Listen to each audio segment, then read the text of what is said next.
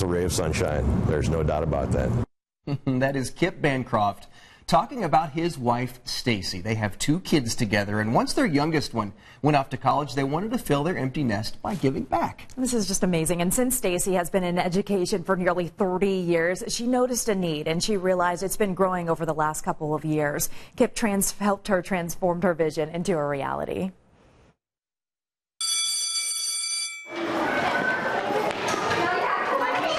Oh, the sound of an elementary school first thing in the morning.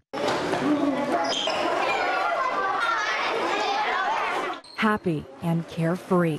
As little colorful feet hit the hallways, you really can't tell from here the struggle some students face at New Palestine Elementary School. We have some students who come to us with nothing. So they don't have clothes, they don't have a backpack or school supplies, and we're not okay with that. First grade teacher Stacey Bancroft definitely isn't okay with this. And so she talked to her husband Kip about the possibility of filling a closet for every child. We launched Stacey Sharing Closet.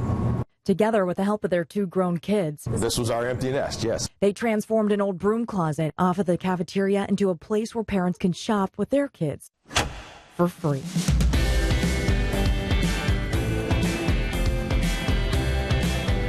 Brand new socks, brand new underwear, brand new pajamas. The clothing, it's brand new, it's gently used.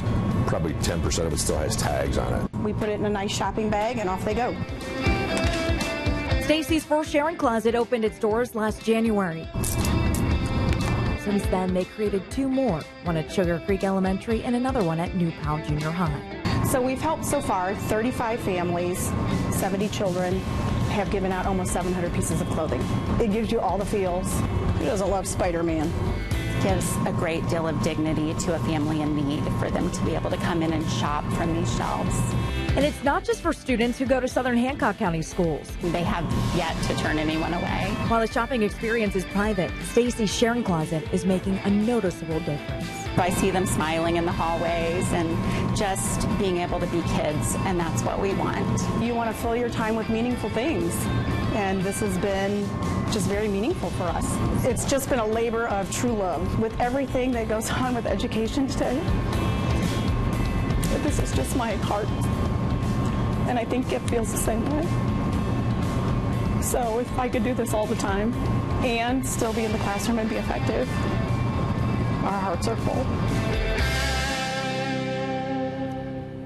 Stacey and Kip hope to bring a sharing closet to every single school in the district. They were also just recently contacted about possibly opening one in Knightstown, That is so cool. If you'd like to schedule a shopping experience at Stacey's Sharing Closet, or if you're interested in donating, check out this story at WTHR.com. It's so cool to see somebody giving back in that way, and then with an opportunity for all of us to pitch in. No doubt about it. I mean, really a true ray of sunshine on this day that's rather dreary.